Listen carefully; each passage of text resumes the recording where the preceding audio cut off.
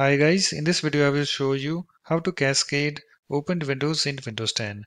So if you have a messy Windows arrangement and you would like to arrange it, then you can use the cascading feature of Windows 10. So let's start. So let me minimize this file first. So let me open some windows.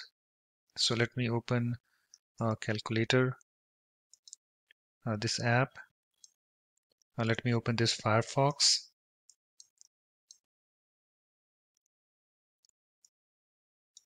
Okay, let me open this file also.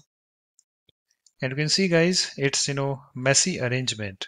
So let's arrange this by using a cascading feature of Windows 10. So for that, what you need to do, you have to come to the taskbar and you have to come to this empty space over here and then right click, and you can see I have this menu, and you can see here I have this option Cascade Windows.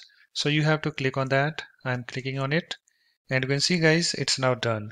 And suppose if you don't like the cascade and if you want to go back to a previous layout, then you can do that also. Okay, so for that you have to undo the cascade. So just go to this taskbar, go to this empty space, right click, and then you have to click on this undo cascade all windows. So let me show you. So if I click on this, and you can see we are back to previous layout. But I like to cascade all these opened windows. So let me right click on this empty space on the taskbar. Let me click on this cascade windows, and you can see it's now done. So that's it. In this way you can easily cascade opened windows in Windows 10. So thanks for watching. If you like my videos, please support this channel by subscribing to it. Thanks. Bye bye.